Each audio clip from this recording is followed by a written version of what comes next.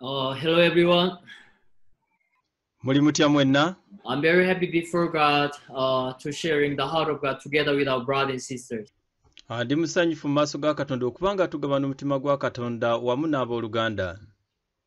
Yeah, also continue today we want to see the heart of God through the Luke chapter 15, story of the prodigal son. Era mu kino twagala okuba nga tulaba Luka 15 ssuula eno eyogera ku mwana eyabula. Through this prodigal son story, this is not only just the story of the prodigal son, I hope that it become our story. Olugero lw'omwana ono luleme okubeera lugero bugero naye ate lubeere nga lwe lugero lwaffe. Also continue to read the Bible.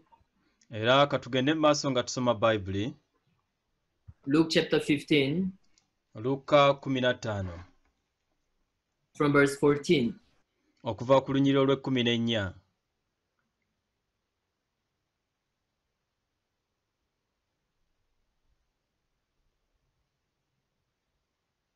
Luke chapter 15 from verse 14 up to 23. Luka 15 okuva ku lunyiriro lw'14 mpaka ku 23. But when he had spent all, there arose a severe famine in that land, and he began to be in want. Bwe yamala okubirya byonna enjala nnyingi n'egwa mu nsi omwo n'ataanula okudaagana. Then he went and joined himself to a citizen of that country, and he sent him into his field to swine feed. N'agenda ne yeegatta n'omwami ow'omu nsi eyo, oyo n'amusindika mu kyalo kye okulundanga embizzi. And when he would gladly had filled his stomach with the pods that the swine ate, and no one gave him anything. Ne yeegomba okukkuta ebikuta embizzi bye zaalyanga ne watabaawo muntu amuwa. But when he had come to himself, he said, How many of my father's hired servants have bread enough and to spare, and I perish with hunger? Naye bwe yeddamu n'agamba nti abaweereza bameka ab'empeera aba kitange abakkuta emmere ne balemwa nange nfiira wano enjala. I will arise and go to my father, and will say to him, Father, I have sinned against heaven and before you. N'agolokoka ne ŋŋenda eri kitange ne mugamba nti kitange nnyonoonye eri eggulu ne mu maaso go. And I'm no longer worthy to be called your son. Make me like one of your hired servants. Sikyasaanira kuyitibwa mwana wo, nfuula ng'omu ku baweereza abo ab'empeera.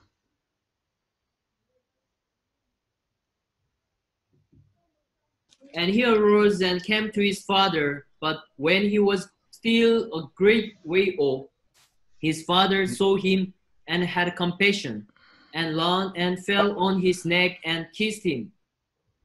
N'agolokoka n'ajja eri kitaawe, naye bwe yali ng'akyali wala, kitaawe n'amulengera n'amusaasira, n'adduka n'ambiro, And the son n'amugwa mu said to him, kifuba, Father, I have n'amugamba sinned nti against heaven and in your sight, n'amunywegera nnyo. and I'm no longer worthy to be called your son.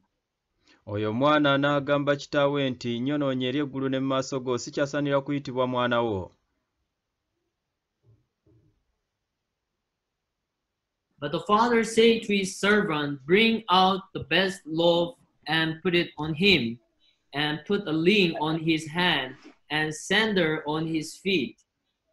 Naye kitaawe n'agamba abaddu be nti, Mugende muleete mangu olugoye olusinga zonna mulumwambaze, mumunaanike n'empeta mu ngalo And ye bring the n'engatto mu fat bigere calf bye. here and kill it, and let us eat and be merry.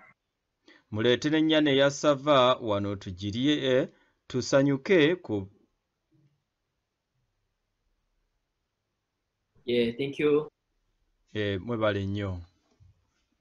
Some brothers and sisters, you may feel that, Pastor, I'm tired of Luke chapter 15. Abooluganda bamuyinza okugamba musumba tukooye Luka 15. But I hope that if possible, you can memorize the whole chapter. Naye ate singa kiba kisobose mba njagala mubeere nga mukisobola okukwata obukusu essuula eno yonna. But while we are studying the heart of God in this Luke chapter 15, we can see clearly who we are and where we are and who is God. naye ate bwe tuba nga tusoma kino ekitabo kya Luka 15 njagala tubeere nga twemanya tuli ludda wa era ffe baani mu maaso ga Katonda. Yes, for last 2 days we have been studying about this prodigal son story. Ennaku ebbiri eziyise tubadde tugenda mu maaso nga tuyiga olugero luno olw'omwana eyabula. Really, the reason why prodigal son he left from father. Ddala nsonga ki eyajja omwana ono okuva ewa kitaawe? And really we can see who is the prodigal son and also who is father. Era tusobola okuba nga tulaba omwana eyabula y'ani era ne taata y'ani. Really I can say that we are the one who has been living like prodigal son. Era nsobola okugamba nti yeffe ababaddewo nga omwana ono eyabula. But by the grace of God, God he is on who has been working in our life and really he changed our life. Naye ate olw'ekisa kya Katonda, Katonda badde akola mu bulamu bwaffe era n'akyusa obulamu bwaffe. And also yesterday we can see clearly what is repentance before God. Era n'ejjo twasobodde okuba nga tulaba okwenenya okutuufu mu maaso ga Katonda kwe kuliwa. I hope that there is no one who wants to commit sin. Era nsuubira tewali n'omu ayagala kwonoona. Yes, of course, all of us, we want to work well and we want to please the Lord with our good works. Era ffenna twagala okuba nga tukola bulungi era n'okusanyusa Katonda n'ebikolwa byaffe ebirungi. But really we can see that the way how prodigal son lived, really we had the same heart in our heart. Era tusobola okulaba nti engeri omwana ono eyabula gye yabeeramu naffe gwe mutima gwe gumu gwe twalina mu bulamu bwaffe. The way how prodigal son he believed himself and also we believed ourselves. Era ng'engeri omwana ono bwe yabula bwe yali yekkiririzaamu naffe twekkiririzaamu nnyo. That's why really we follow our thought and we live the prodigal life in his eyes. Yensonga lwaki naffe tubeerawo nga twekkiririzaamu n'okubeera mu bulamu obw'omwana eyabula. Yes, even though we want to live a good life, but we find that we have failed.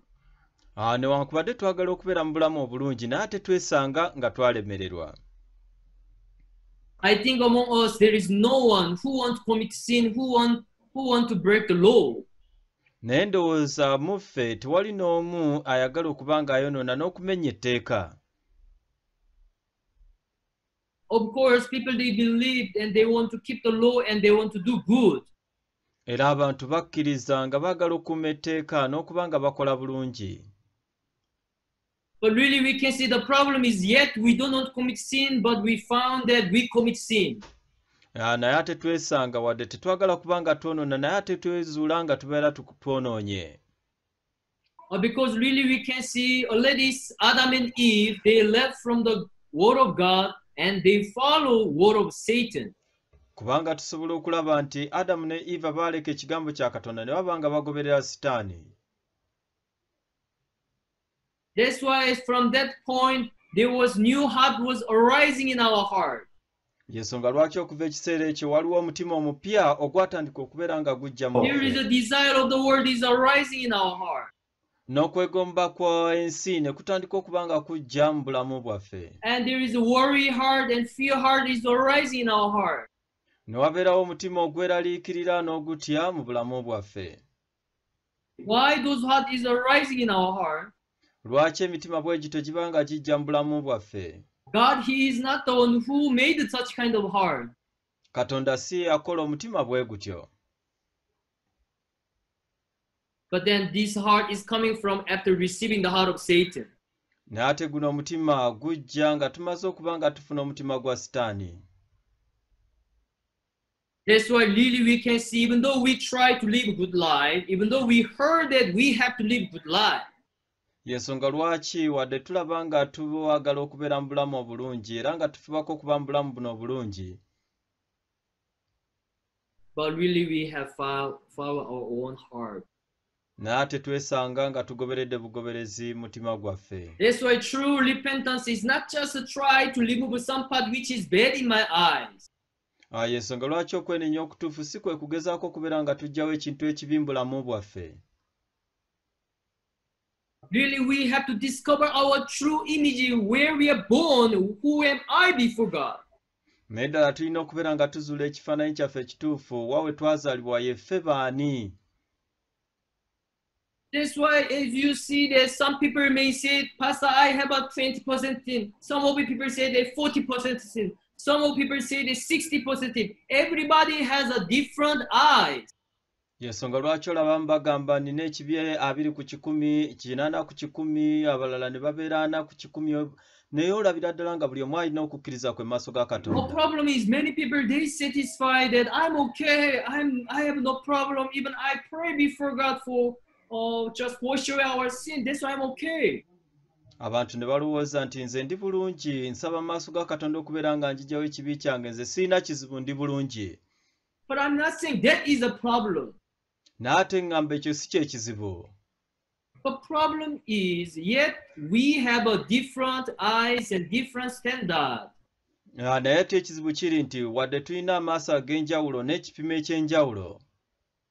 Because the people who are thinking that I have a 20%, then they would pray only 20, which is bad in their eyes. Kubanga abantu balowooza nti nina ekibi 20 ku 100, basabira 20 gokka balowooza nti kyekibi maaso gaabwe. But some people who are thinking that for me 50% sin, then they will only pray for 50 and they feel that now I'm okay. N'abo bagamba 5 ku 100 bajja kusabira ebya 5 balowooze nti bali bulungi. But some people who say that for me I have a 80% sin, then they will only pray for 80 and they feel that I'm okay. N'abo bagamba nti balina 80 ku 100 ebibi, nabo bajja sabira 80 balowooze nti bali bulungi. You know, really, yet they do not know their true image, but with their own eyes, they are judging themselves. They feel that they are okay. Naye olw'okuba tebamanyi ekifaananyi kyabwe kituufu, n'amaaso gaabwe bajja kweramula balowooze nti bali bulungi. That's why it is very, very important in our life to see myself with the eyes of God. Yensonga lwaki kya muwendo nnyo okubeera mu bulamu bwaffe nga tweraba n'ekigambo kya Katonda n'amaaso ga Katonda mu bulamu bwaffe. But if really we do not know ourselves, we used to see myself with my own opinion, then we feel that I'm okay. Kubanga bwe tubeera nga tetwetunuulidde nga n'amaaso ga Katonda ne twetunuulira ffekka tulowooza nti tuli bulungi. For many people, they just are satisfied that, for me it's okay, for me only 20, for me only 40, for me only 60, for me only 80, that is their own standard. Abamu bajja gamba nze nina 2, omulala 5, omulala 6, omulala 8, ne babeera n'ekipimo kyabwe bwe kityo. But I'm asking, but what about in the eyes of God? Also that is good? N'ate olowooza ne mu maaso ga Katonda ebyo birungi?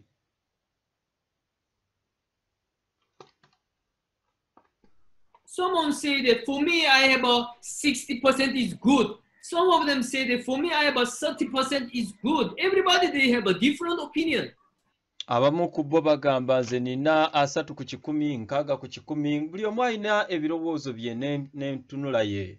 What about in the eyes of God also, is it good? Naye ate ne mu maaso ga Katonda kyekyo kirungi? Yet we repent only bad, which is my own eyes. Ate nga tuba twenenya bwenenya ekyo kyokka kyokka ekirungi mu maaso gaffe. But we may think that we are okay, I have no problem. Naye ate tulowooza nti tuli bulungi, tetulina buzibu. So that's why, brothers and sisters, really we can see yesterday, what is a true repentance? Yensonga lwaki jjo abooluganda twasobodde okuba nga tumanya okwenenya okutuufu kwe kuliwa. And then turning away from where I stay and return to the Father, return to the Christ. Okubeera nga tuva gye tuli ne tuba nga tudda eri Kitaffe okudda eri Kristo. So brothers and sisters, do you remember John chapter 5, there is a pool of Bethesda. Abooluganda mujjukira Yokaana essula ey'okutaano waliwo ekidiba kya Beseyida. Many people, they are waiting on the Bethesda pool. Abantu bangi baali balindirira ku kidiba kya Beseyida. The one who, blind man and also dead and also lame. There's so many sick people, they are surrounding this Bethesda pool. Omu yali muzibe w'amaaso, omulala mulema, omulala tawulira. Baali balwadde bangi ku kidiba ekyo. Because they had a hope in their heart. Kubanga balina essuubi mu mitima gyabwe. They feel that, yes, I can be healed. Yes, I can enter first. Nga balowooza nti basobola okuba nga bawona, basobola okuyingira mu kidiba kino okusooka. Yes, of course, they may say, yes, I'm sick. Yes, I'm weak, I'm sick. But still, there is something which trusts themselves. Ye bayinza okwogera wabweru nti ndi mulwadde, nina ekizibu kino, naye ate nga wakyaliwo ebikutte omutima gwabwe kye beesiga. For me, I'm blind, but still I can listen first and I can enter first.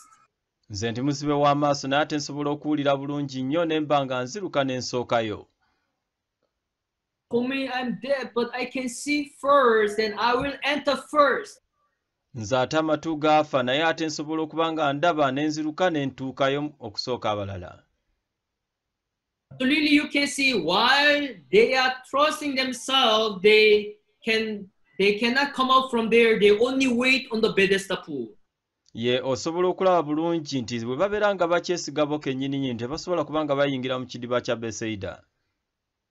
But there is only one who was in infirmity for 38 years.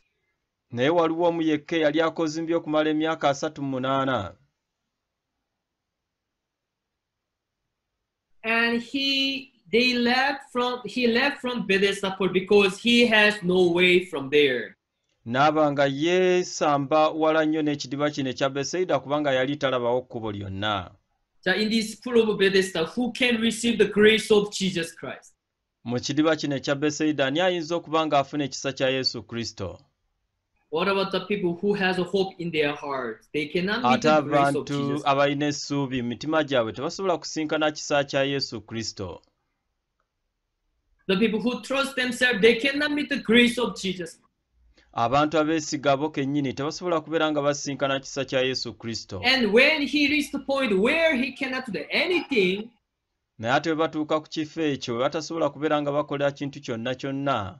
He is not the one who went to Jesus, and Jesus, he is on who came to his life.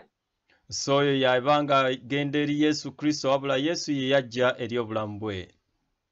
So Jesus is working when we have no way, when we have no hope. That time Jesus is able to work in our life.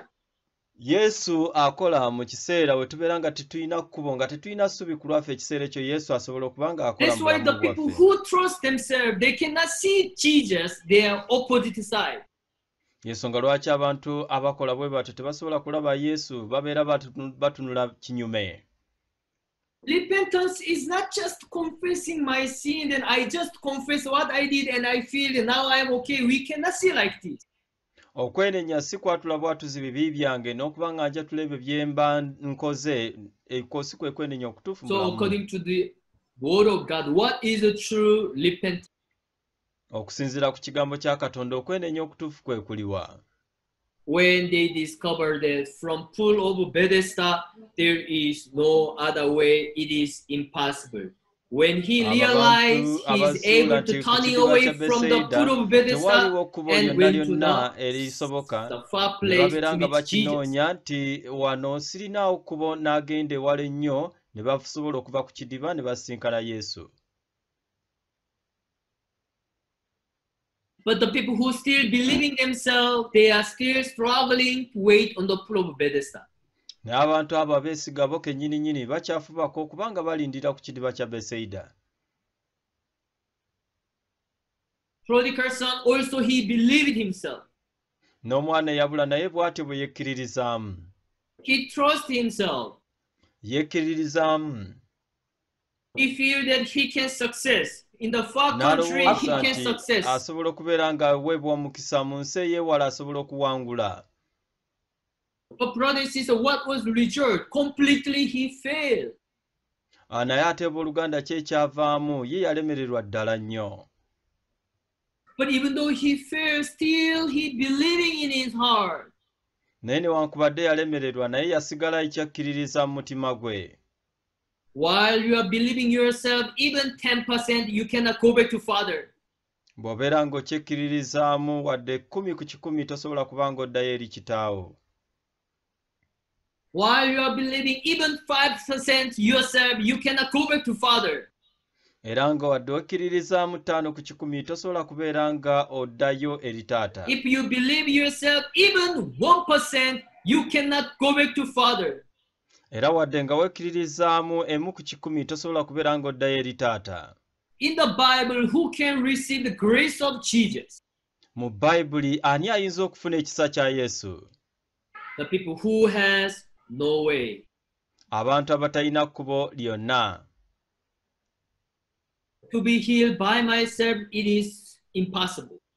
Okubanga mpona ku lwange nange ndaba nga tekisoboka. By myself, there is nothing which I can do. Ku lwange tewali na kintu na kimu kye nsobola kubeera nga nkola. If I continue in this far country, in this pig pen, I shall die. Singa ngenda mu maaso nga ndi mu nsi eno eyeewala mu kiyumba ky'embisi ngenda kufa. To go to kingdom of heaven by myself, it is impossible. Okugenda mu bwakabaka bw'omu ggulu ku lwange tekisoboka. The people who discover that there is no other way on my side, they are able to surrender to God and repent to the Lord. Abantu abasobola okukizuula nti tewaliwo kkubo ku lwange basobola okudda eri Mukama. So true repentance is not just regret, not just to confess what I did. Okwenenya okutuufu si kyekyo kubanga oyatula ebyo by'okoze kiki nkoze oba biki bye nkoze. To discover that whole myself is a sinful nature. That's why there is no other way so that we are able to surrender to the Lord. Naye okubanga weezuula nti mu bulamu bwange bwonna bwonna sirina kkubo lyonna lyonna osobola okubeera nga weewaayo mu maaso ga Katonda. This is what this Bible says to us. Eno Bayibuli kyetugamba. Brothers and sisters, what we can continue the question. Tuyinza okweyongera mu maaso n'ebibuuzo byaffe. If you see here, singa olaba wano, this Bible say,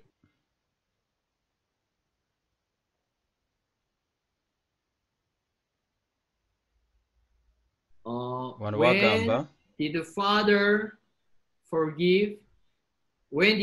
forgive the younger son the time he confessed, or before he came, the father had already forgiven the younger son and waiting? olowooza taata yasonyiwa ddi omwana ono ekiseera we yayatula ebyonoono bye mu maaso ga taata we oba nga tannaba kujja wadde wa kitaawe?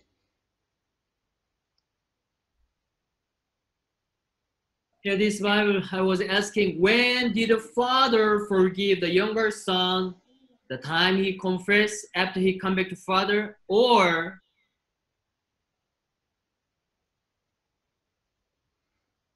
taata ono yasonyiwa omwana we ekiseera ng'amaze okwatula eri kitaawe oba nga tannaba kujja wa kitaawe? already father forgave the younger son?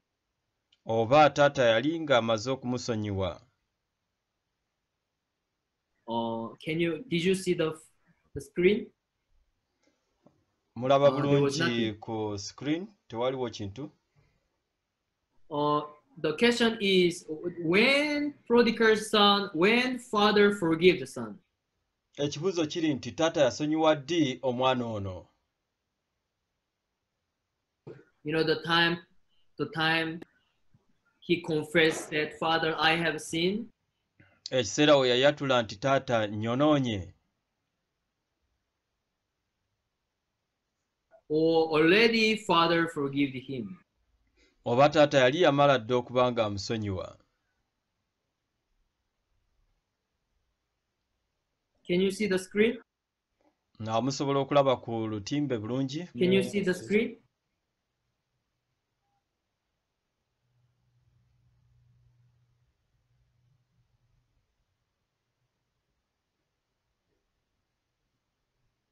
Okay, can you see the Luke chapter 15 verse 18?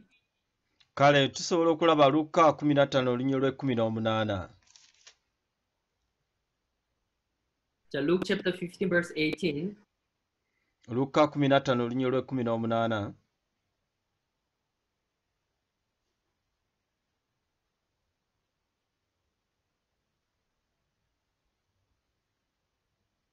I will arise and go to my father, and will say unto him, Father, I have sinned against heaven and before you. N'agolokoka ne ŋŋenda eri kitange ne mugamba nti kitange nnyonoonye eri eggulu ne mu maaso go. 8:19. 19 Sikyasaanira kuyitibwa mwana wo, And I'm no nfuula longer ng'omu ku worthy to be baweereza bo called your ab'empeera. son. Make me as one of your highest servants.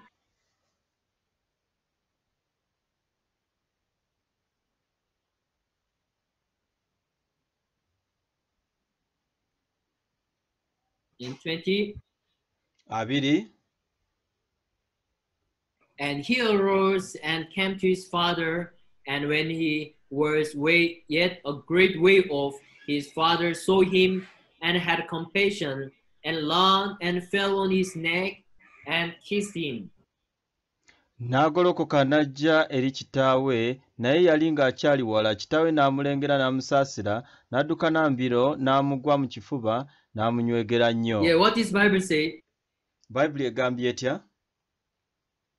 Yeah, prodigal son, that time after he discovered that if I continue here, I perish and I should die. Omwana ono eyabula yakizuula nti singa nsigala mu kifo kino ŋŋenda kubeera nga nzikirira nfe. That time he remembered house of father. Ekiseera ekyo yajjukira enju ya kitaawe. So, brother and sister, this image is so beautiful. Abooluganda, kino ekifaananyi kirungi nnyo. So his heart shift from pig pen to the house of father. Kubanga omutima gwe gwasenguka ne guva mu kiyumba ky'embizzi ne gugenda mu nju ya kitaawe. Brother and sister, also if you can change your heart, it is so beautiful. Era abooluganda, naawe singa obeera okyusizza omutima gwo, kino kirungi nnyo. Also you remember in the eyes of Maria and Martha, Lazarus was dead. Era mujjukira ne mu maaso ga Maliya ne Maliza, Lazaalo yali ng'afudde. But they forsake their thought and believe in the word of Jesus. Naye ate baaleka ebirowoozo byabwe ne bakkiririza mu kigambo kya Yesu. So they follow the word of Jesus. Ne bagoberera ekigambo kya Yesu. You know, in the eyes of servant, this is water. But Jesus Christ said, this is wine. So they forsake their eyes and follow the word of Jesus. Mu maaso g'abawuddu gano gaali mazzi, naye ate mu maaso ga Yesu yali emaze okuba ng'efuuka evviinyo, ne bakkiriza ekigambo kya Yesu. He believed in himself and he was in pig pen, but finally he shifted his heart from there to the house of father.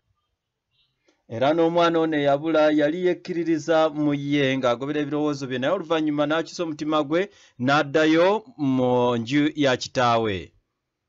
So where we just read and we can see that prodigal son, he practiced.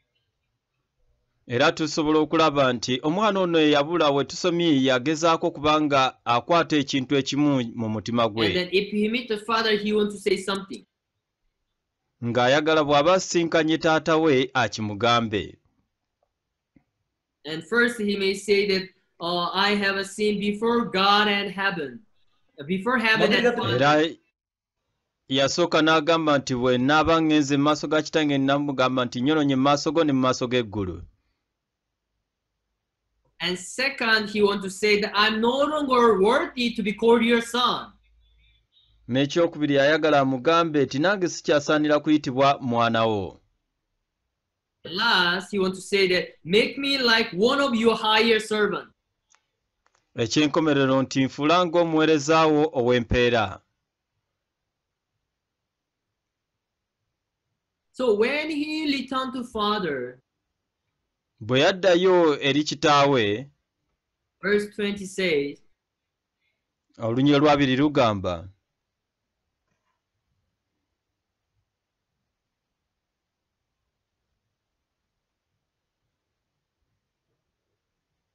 Verse 20, and he arose and came to his father, but when he was yet a great way off, his father saw him and had compassion and leaned and fell on his neck and kissed him.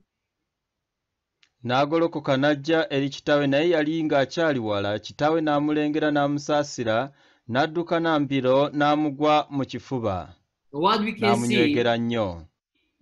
Kye tusobola okulaba wano, when he was coming to father, bwe yali ng'akomawo eri kitaawe, but still, it was still far. yali ng'akyali wala nnyo. But that time he is not the one who recognized father first. Naye si ye yasooka okulaba kitaawe. Father first saw him. Naye taata ye yasooka omulaba. Because you can see, Kubanga osobola okulaba, even Jesus Christ, he saw the man who was in Philippi for 38 years, and he is the one who came to him first. era nono omwami yali alwadde emyaka 38 si yasooka okulaba Yesu, naye Yesu yamulaba n'ajja gy'ali. Even in the same way, Prodigal son, he is not the one who saw the father. Father saw him first, and on his side, he had a compassion for him. N'ate ono taata ye yasooka okulaba omwana, si mwana ye yamulaba, ye bwe yamulaba taata ono n'amusaasira nnyo. Brothers and sisters, we used to have our own heart. Abooluganda, bulijjo tubeera n'emitima gyaffe. Not because of we are sincere, not because of we are doing well, so that God give us grace. So olw'okuba nti tuli beesimbu oba tukola bulungi oba nti Katonda atuwa ekisa. Just on his side, he had a compassion for us. Naye ate ye kwe kennyini yatukwatibwa bukwatibwa kisa. Not because of your humbleness. So olw'okuba nti oli muwombeefu. Only by the 100% grace of Jesus Christ, he had a compassion on us.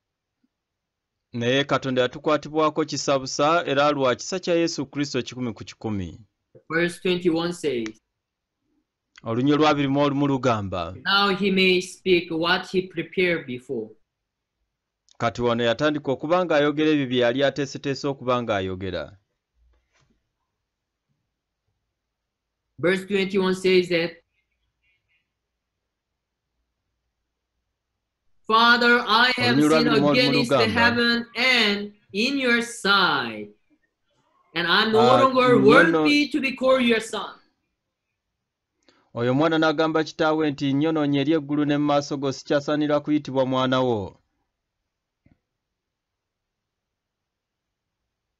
Verse 22, but the father said to his servant, bring out the best robe and put it on him, and put a ring on his hand and sandal on his feet. Naye kitaawe n'agamba abaddu be nti, muleete mangu olugoye olusinga zonna mwambaze, mumunaanike n'empeta ku ngalo ye, n'engatto mu bigere bye. Prodigal son, he prepared the 3 words to father. Tusobola okulaba nti ono omwana eyabula yali ng'amaze okuteekateeka ebigambo bye 3 byagenda okugamba kitaawe. But he could see that after 2nd word and the father just stopped. Naye ate we yali nga yakwogera ebigambo 2, ekwekyo ekyokubiri kitaawe yamusirisiza. Father's heart is not in this way. Omutima gwa taata gwali tegugwa mu ngeri bw'etyo. Really my son, he made a mistake, so really he should confess properly, so that after I listen what he say, and then I will forgive him. Nti oba omwana wange yakola bubi nnyo, kasooka amala okwatula ebigambo ebirungi ndyoke musonyiwe. Do you think that is a heart of father who was waiting for son? Olowooza kwe gwe mutima gwa taata yali alindiridde omwana we ono? Really we can see that father has been waiting for son. Era kati tusobola okulaba nti taata abadde alindiridde omwana we. Already he has forgiven all of them, and he was waiting for son to come back. kubanga yali amaze okubeera ng'alinda omwana we ng'era alinda mwana okubeera ng'ajja. So that is the heart of Father. Guno gwe mutima gwa And also taata. that is the heart of God. Era gwe mutima gwa Katonda. Even we remember what we are reading, Isaiah chapter 44 verse 22. Era tujjukira ne kye twasoma mu Isaaya 44 olunnyo lwa Isaiah chapter 44 verse 22. Isaaya 44 olunnyo lwa 22.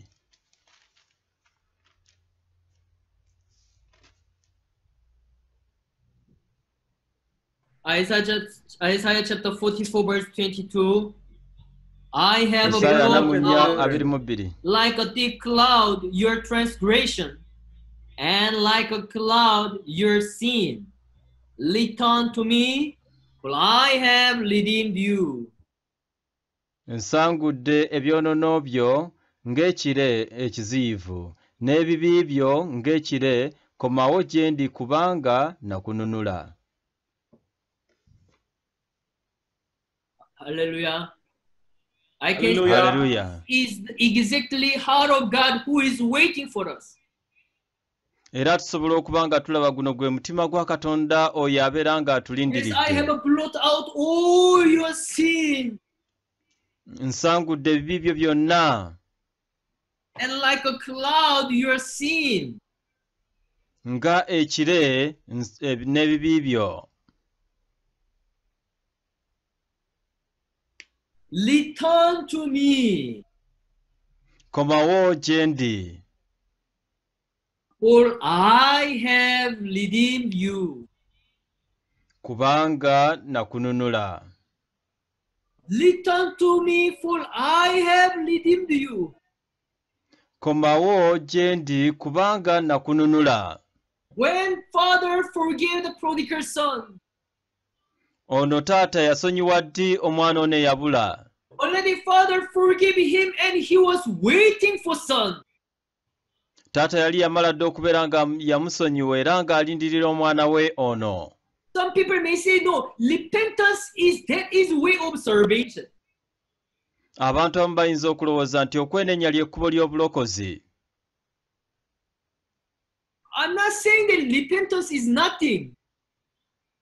Sigamba nti oba okwenenya tekuliimu nsa. But through repentance cannot wash away our sin. Naye ate tetusobola kunaazaawo bibi byaffe kuyita mu kwenenya. Through repentance we cannot receive salvation. Okuyita mu kwenenya si mwe tuyinza okuba nga tufuna obulokozi. But repentance is most important process in order to receive salvation, in order to discover the true heart of God. Naye ate gwe mutendera omulungi okuba nga mwe tuyita okuba nga tuzuula omutima gwa Katonda n'okuba nga tudda gy'ali. What about if a prodigal son, he didn't go back to father? Ate ono omwana eyabula singa teyaddayo eri kitaawe. If we repent, singa twenenya, or if we repent and then if we didn't go back to father, if we didn't repent, then we cannot see what father has done for us. Singa twenenya ne tuba nga tetuddayo eri kitaffe, tetusobola kuba nga tulaba n'ekyo taata kye yatutegekera. So even though father is waiting and for son, but if prodigal son, he didn't go back to father, he cannot see what father has done for him. Singa omwana ono tasobola kubeera nga addayo eri kitaawe, tasobola kuba nga alaba taata ki kye yamukolera. Repentance is the most important process in order to receive salvation. Okwenenya gwe mutendera ogusinga okubeera okuba ogw'omuwendofu okubeera nga tufuna obulokozi. Of course, prodigal son, when he was in the pig pen, he every day regret. Mwana ono bwe yali ng'akyali mu kiyumba ky'embizzi buli lunaku yali nga yejjusa nnyo. Even prodigal son, he knew that I have a sin, this is my evil. He knew about this. era n'omwana ne yabula yamanya nti nina ekibi era kyali kibi nnyo nga kyalowooza nti kyekibi mu maaso ge n'ate yasigala ng'akyali mu kiyumba ky'embizzi muno. He continually tried to do something from pig pen. Yasigalawo nga kyakola ekintu ekimu emirimu mu kiyumba ky'embizzi omwo. That is not repentance. Okwo si kwe kwenenya. Repentance is he discovered that where he is way of death. Okwenenya kyekyo kubanga azuula nti ekifo mwali ly'ekkubo ly'okufa. And completely surrender to Father. N'asobola okuba nga yeewaayo eri kitaawe butereevu. Hallelujah. Hallelujah. Hallelujah. To Father. That is repentance. Okwo kwe kwenenya. And when he returned to the Father, bwe yadda eri kitaawe, do you think Father forgave him when prodigal son he confessed what he did? olowooza taata yamusonyiwa ng'asinziira ku ebyo bye yayatula bye yakola? Already Father forgive him and he was waiting for son. N'ate taata yali yamala dda okuba ng'amusonyiwa ng'era alindirira omwana we. So it means after he returned to the Father, he discovered what Father has done for him. Naye ate bwe yamala okubeera ng'azuula kitaawe yakizuulira ddala kitaata kye yamukolera. That's why book of Mark chapter 1 verse 15 say, the kingdom of God is at hand. Y'ensonga lwaki ekitabo kya Makko 16 wagamba nti obwakabaka bw'omu ggulu busembedde. Repent and believe in the gospel. Mwenenye mukkiririze mu njiri. Yes, important is to repent and believe in the gospel. Ekyamakulu kwe kwenenya n'okkiririza mu njiri. Repentance is most important in our spiritual life. Okwenenya kye kintu ekisinga okuba eky'omuwendo mu bulamu bwaffe. Even though you repent, but if you do not know what he has done for us, that is also meaningless. Naye ate singa obeera nga weenenya naye nga tomanyi ki kye yakolera ekyo ate kiba tekimuli makulu. So now we can see clearly when Father forgave him. N'ate kati tusobola okukizuula bulungi nti ddi taata lwe yasonyiwa omwana we. Already he forgave him and he was waiting for son. Yali yamusonyiwadde era ng'alindirira mwana we akomewo. Return to me, for I have redeemed you. Komawo gye ndi kubanga nakununula.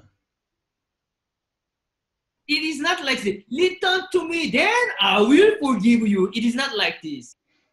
Si nti komawo gye ndi nkusonyiwe. Return to me, already I have redeemed you. Komawo gye ndi nze nakununula dda. Hallelujah. Hallelujah. The next question is, Ekibuuzo ekyokubiri kikino. what is Bible say?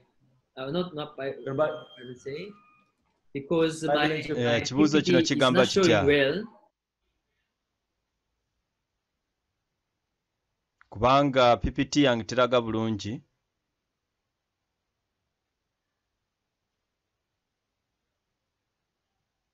I was asking, what is the difference the prodigal son clothe and father's clothes?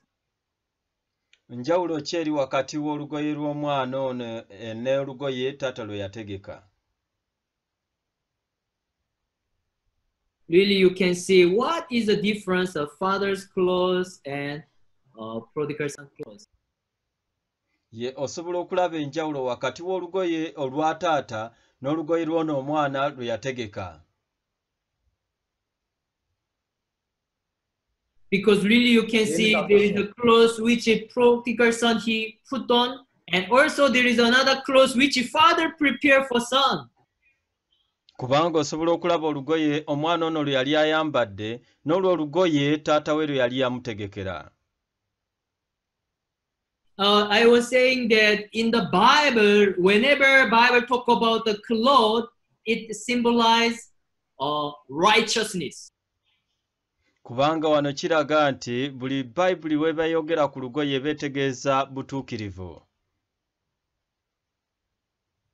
Also, you remember what was the first cloth in the Bible? Era musobola n'okujjukira olugoye olwasooka mu Bayibuli lwali lugoye ki? And Genesis chapter 3, there is a cloth which Adam and Eve made by themselves. That is a fig leaf cloth. Era mu lubereberye essula ey'okusatu waliwo olugoye Adamu ne Kawa lwe baakola lwe lugoye olw'ebikoola. And also there is another cloth which God made for them. That is the animal cloth. Era waliwo n'olugoye Katonda lwe yabakolera lwe lugoye olw'amaliba g'ensolo. Fig leaf clothes and skin clothes, what is the difference?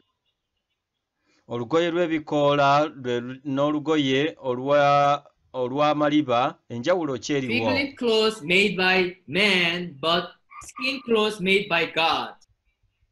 Olugoye olw'ebikoola lwakolebwa muntu ate olw'amaliba lwakolebwa Katonda. Fig leaf clothes every day they have to change. Every day they have to change, but skin clothes it is a permanent.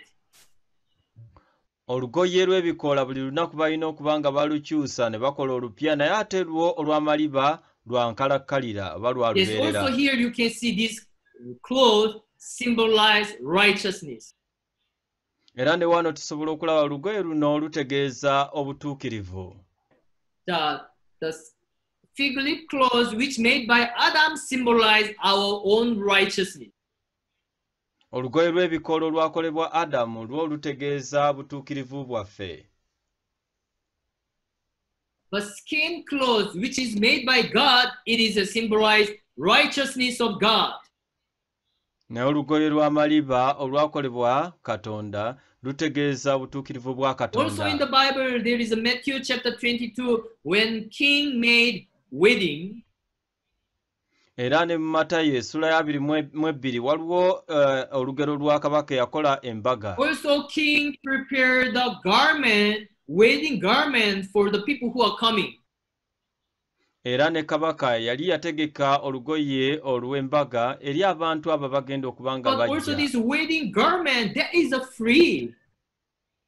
Ate olabira ddala ng'ekyambalo kino eky'oku mbaga kyali kya bwereere. It is made by king. Kubanga kabaka yali akikoze. There is one condition what you have to do. Waliwo akakwakulizo kamu kokka ke walina okuba ng'okola. You have to throw away your own clothes so that you are able to put on wedding garment. Walina okuba ng'oggyamu olugoye lwo n'oba ng'oyambala olwo olugoye olw'embaga kabaka lwategese. So really we can see also it is a symbolized righteousness of God and our own righteousness.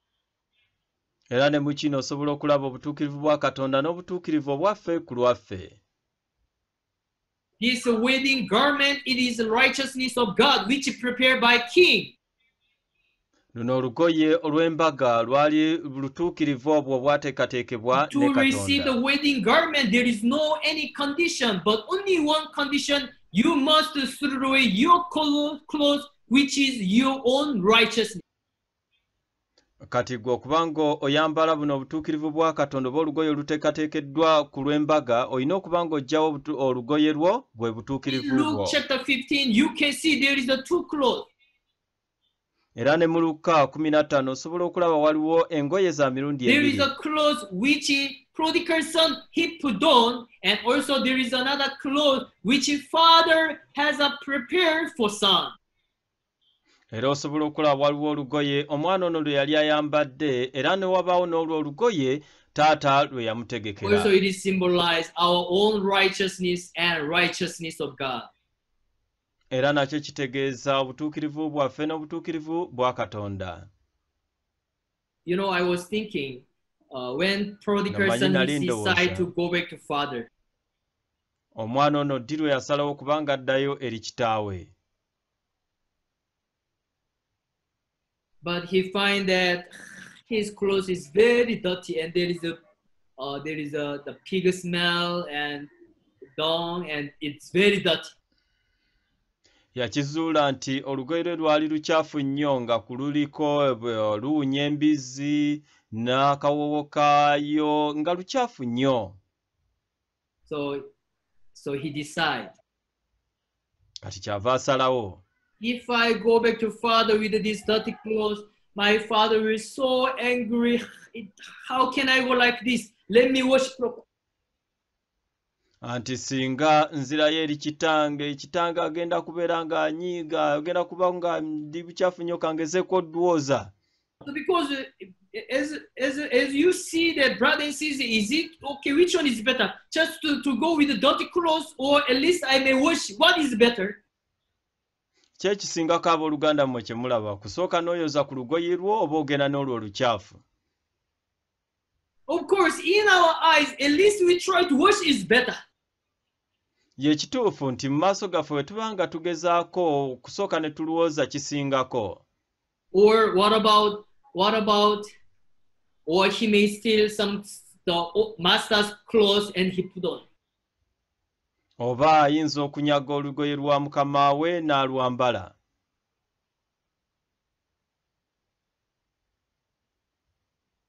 Or at least it's some okay.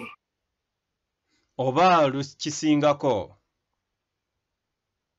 Or maybe prodigal son may ask master, today I want to go back to father. Oba yandigambye mukama wange leero njagala kubanga nzirayo eri taata. Just to give me small money so that let me buy one clothes so that I can go with the new clothes. Mpaayo ku busente obutonotono nsobole okuba nga ngulayo olugoye olupya. So whether he wash with the soap, or either he steals some clothes, either he buys the new clothes, in my eyes somehow better. Ayozezzaayo olugoye oba n'agulayo olulala oba luno olugoye n'alwoza oba n'abbalubbe, mu maaso gange kino kiba kisingako. But let me ask you, what about in the eyes of father? Naye ka nkubuuze ate mu maaso ga taata. What about in the eyes of father? Ate mu maaso ga taata.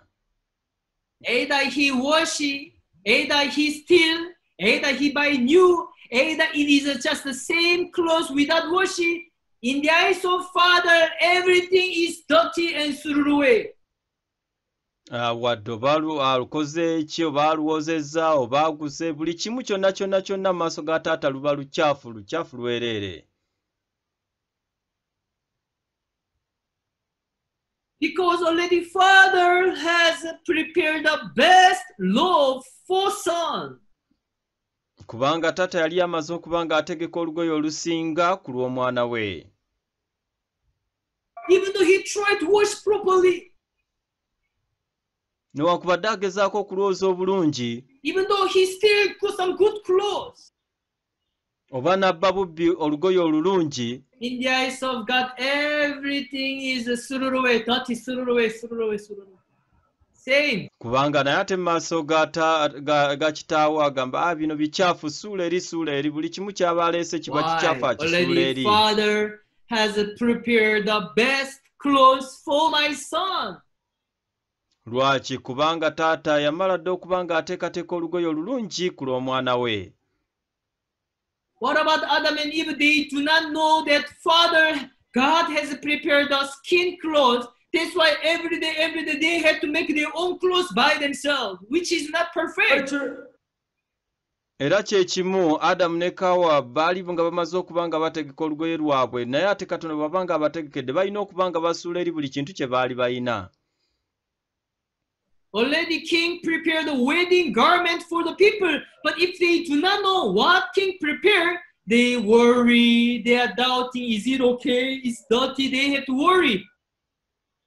Era ne kabaka yali nga ategese olugoye luno, naye singa baali tebakimanyi nti kabaka abategekedde bajja kweraliikirira nga bwe beepimapima mu ngeri bwetyo nga balaba bikyafu. In the same way, when we want to go back to Father, mu ngeri y'emu bwe tuba nga twagala okuddayo eri taata, When we want to stand God, bwe tuba nga twagala okuyimira maaso ga Katonda, we try to show there is something which is good in my eye. tugezaako okuba nga tulaga ekintu ekirungi mu maaso gaffe.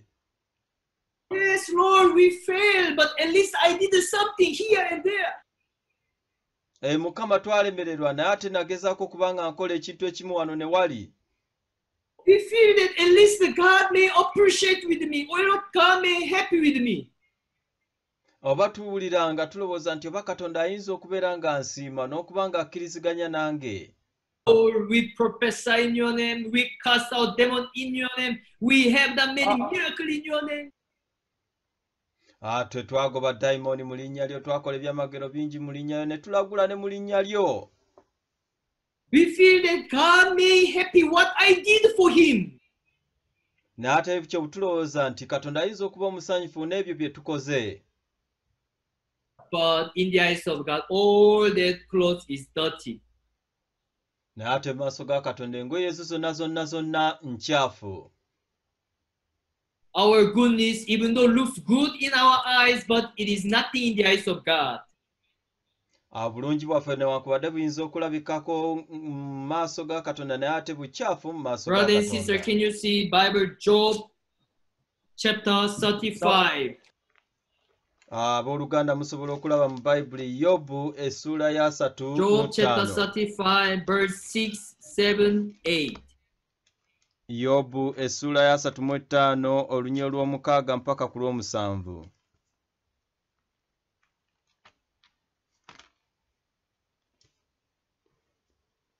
Job chapter 5 verse 6. Yobu If thou olunya olw'omukaaga. sinnest, what dost thou against him? Or if thy transgression be multiplied, what dost thou unto him? Nti bw'okola obulungi oba obubi bwo ne bweyongera bumukosa ki? If thou be righteous, what gives thy him? Or what received he of thine hand? Naye ate obutuukirivu bwo ki bumugasa ki, era ki kyayinza okujja mu mukono gwo?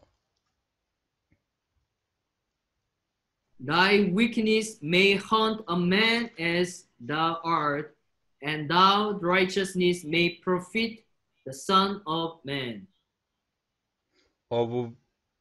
Obutuukirivu bwo buli bwa mugaso eri abantu. Really, we can see that what is good in the eyes of God. Yeddala tusobola okulaba ki ekituufu mu maaso ga Katonda. Even though it looks bad in my eyes, it looks good in the eyes of God, it is nothing in his eyes. Newankubadde kirabika kirungi oba kibi mu maaso gange, naye ate ye mu maaso ge nakyo kya njawulo. Book of Romans chapter 10 verse 2 and 3. Abaluumi essula y'omunaana y'ekkumi olunya olw'okubiri n'olwokusatu. Romans chapter 10 verse 2. Abaluumi 10 olunyiriri olw'okubiri. For I bear them record that they have a zeal for God, not according to the knowledge. Kubanga mbategeeza nga balina okunyiikirira Katonda naye si mu kutegeera. For they being ignorant God righteousness and going about to establish their own righteousness have not submitted righteousness of God. Ne bagezaako okutereeza obutuukirivu bwabwe bennyini, tebaagondera butuukirivu bwa Katonda. Really, even you are here, you can see that there is a righteousness of God and our own righteousness. Ye kati musobola okukiraba nti waliwo obutuukirivu bwaffe n'obutuukirivu bwa Katonda. Yet there is a righteousness of God which God has prepared for us as a gift of God. Era nga mukimanyi bulungi nti waliwo obutuukirivu bwa Katonda bwe yatutegekera ng'ekirabo okuva gy'ali. Yet already Father has prepared the best loaf for the prodigal son. Kubanga taata yali yategeka engoye nnyingi, olugoye olusinga zonna eri omwana we.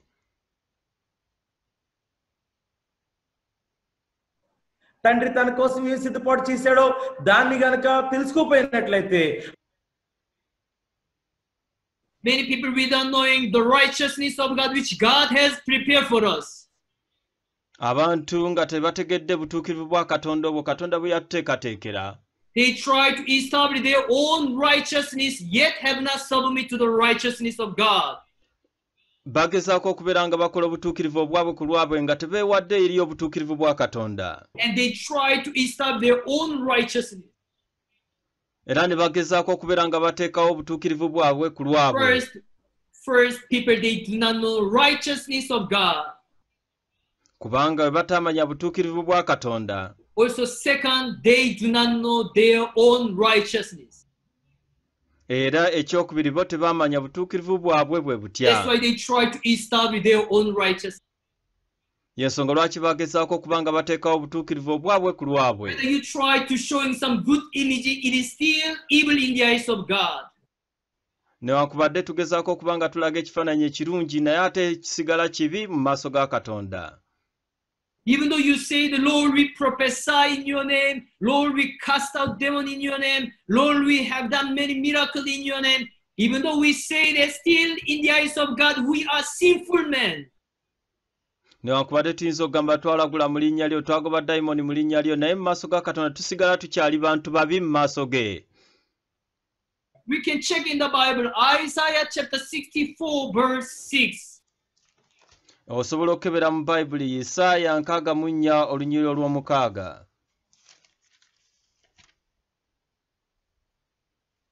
This Bible says, but we are all as unclean things, and all our righteousness are as filthy rags. Wano Bayibuli etugamba nti kubanga ffenna tufuuse nga atali mulongoofu, n'ebikolwa byaffe eby'obutuukirivu byonna biringa ekyambalo ekikongedde.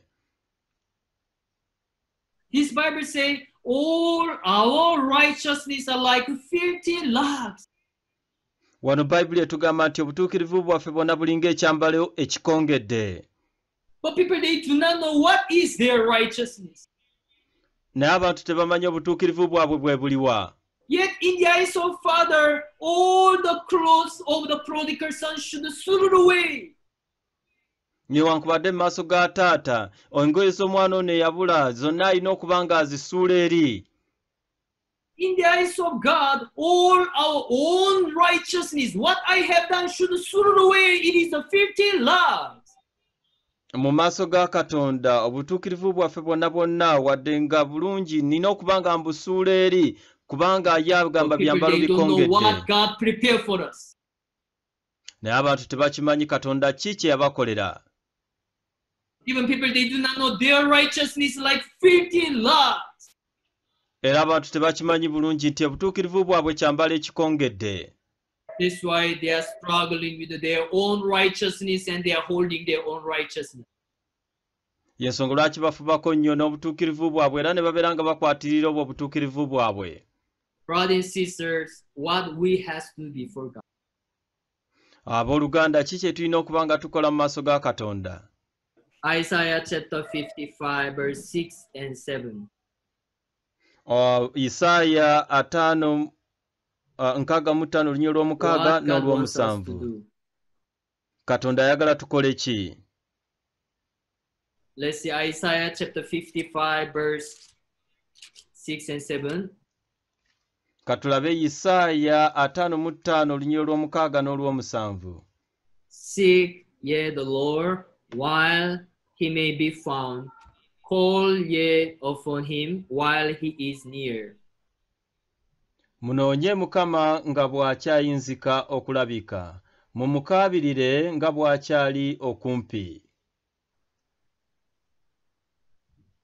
Let the wicked forsake his way, and the unrighteous man his thought, and let him return to the Lord, and he will have mercy upon him, and to our God, for he will abundantly pardon.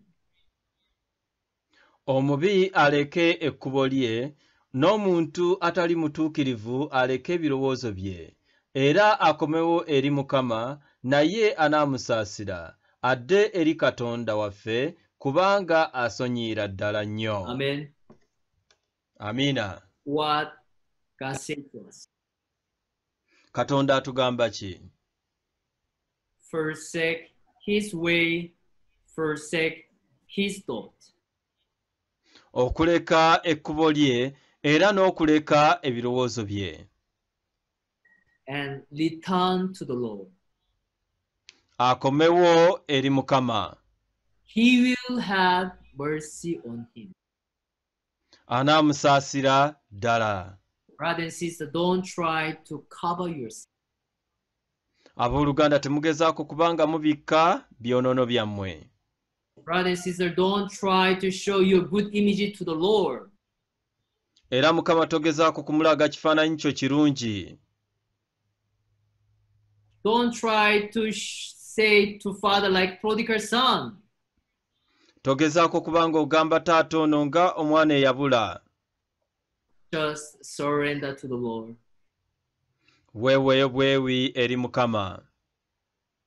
And believe that God will have mercy on you. Okkirize nti ne Katonda agenda kubanga akusaasira. Yeah, thank you so much. We finish here. Ye mwebale nnyo katumalirize wano. Yeah, let us pray. Katusabe. Thank you, Heavenly Father, for this time. Tukwebaza Kitaffe omuggulu olw'ekiseera kino. Really, we can see clearly the righteousness of God and our own righteousness. Ye tusobola okuba nga tulaba obutuukirivu bwaffe n'obutuukirivu bwa Katonda. Really, we have a sin and already fall short of glory of God. Ddala twayononera ne tugwa mu kitiibwa kya Katonda. Yet all our righteousness are like filthy rags. Ate ng'obutuukirivu bwaffe bwonna bulinga ekyambalo ekikongedde. But Lord, we didn't know our true image. Mukama twali tetumanyi kifaananyi kyaffe kituufu. We have been struggling to show good image to the Lord by ourselves. Era tubadde tugezaako okuba nga tulaga ekifaananyi ekirungi eri Mukama waffe. We may surrender to the Lord. Tukkirize tusobole okuba nga twewaayo eri Mukama. May you mercy on us and may you give us your grace, of God. Otukwatibweko ekiseera otuwe n'okusaasira kwa Katonda. We pray in the name of Jesus Christ. Tusabye mu linnya lya Yesu Kristo. Amen. Amiina.